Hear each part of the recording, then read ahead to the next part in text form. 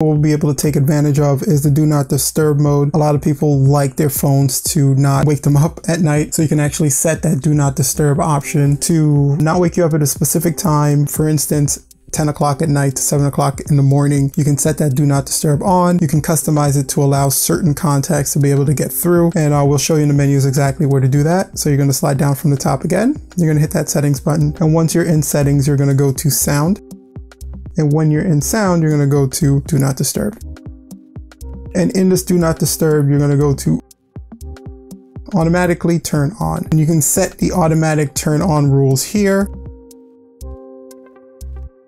And you have the different time of days. You can have a start time and end time.